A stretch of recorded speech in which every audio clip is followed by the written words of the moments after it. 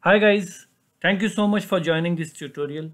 So in this tutorial we will see how to post XML data to a REST service. In the previous tutorial we saw how to submit or how to create a REST service which accepts JSON data, and the JSON data was the book object. Now in this tutorial we will see how to submit a XML data to the REST service.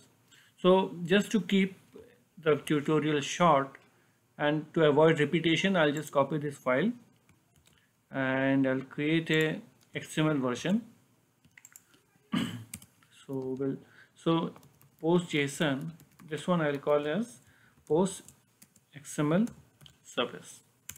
Okay, now let's open the file. So now we will change this file as per our needs. So first thing we need to change is the path.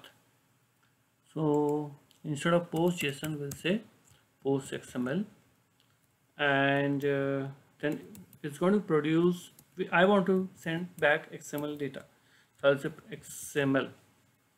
Now it's also going to consume XML, so we'll again say XML, and I want to send the XML back as a book object, so I'll say book. Now for this example we will see how we can do it without headers, because basically we have not even used headers. So we can remove the headers from here as a parameter because we are not using it anywhere in the method. Now we see that there is a book creator dot get book. So book creator is a utility class and a method I have created just to hard code two books, head first Java and head first design pattern, and add it to array list. Now that array list is getting returned in this book. So whatever data is sent as XML will be through the book object, and that book is named as book 1 and it's added to the array list. Now finally I will actually return the same book object from this method. So let's call it, or let's say book 1.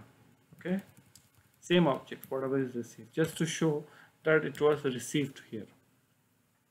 Now what we will do is we will clean the project.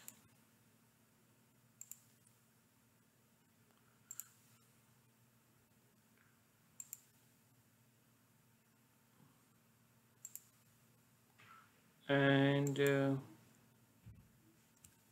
I think I have to save it. Yeah.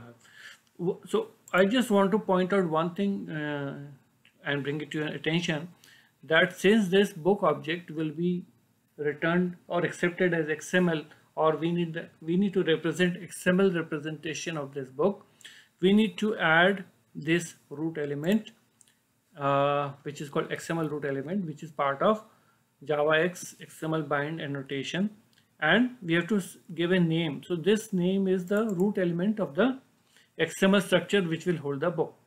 So we will see how to create a book object. So now we have now we will again rebuild the project because I forgot to save it earlier. Okay, it's done. Now I'm going to start the server.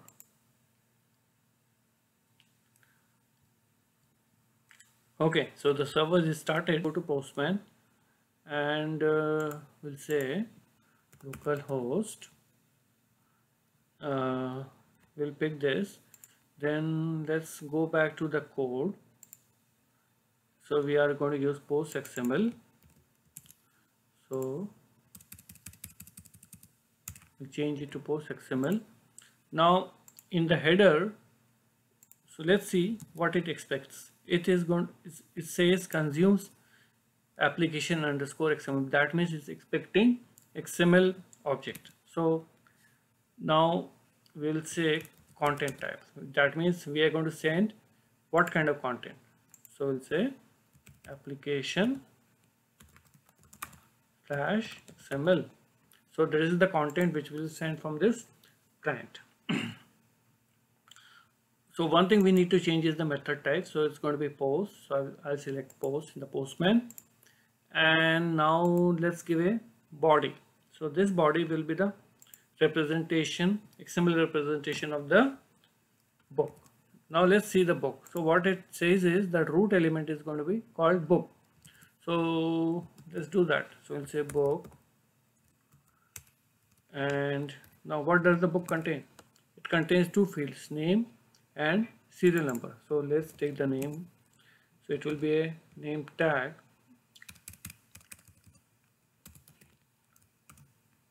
And we will say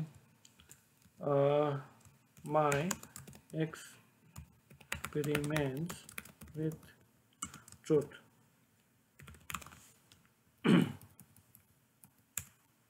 And second field is called serial number.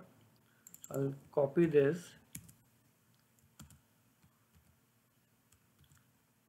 and we will say serial number 3. Okay, so our fields are ready. Now let's submit the application and see what happens. So as you can see that it was sent back from the service, and I can see back that my book is getting returned. So that means it was posted properly. The post method accepted it and returned it back. So guys, I hope this tutorial was helpful to you in understanding how to post XML data to a REST service. And in the next tutorial, we will see how to return array list of books. So instead of just a single object, let's say we want to return entire list of books. How to do that, we will see it in the next tutorial. So I will just hope that you will try it yourself and see how to do it.